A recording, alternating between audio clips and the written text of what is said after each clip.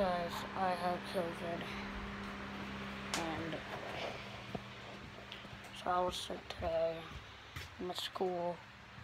I had to go get my, COVID thingy, rapid test, and it was positive.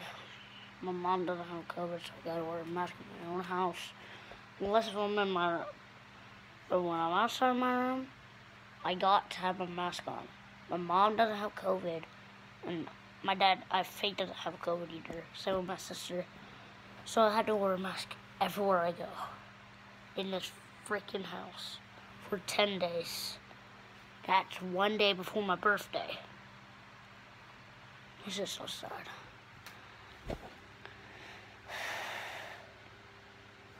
I don't even feel like I'm sick. But I'm just sick. I just hope you guys don't get COVID either.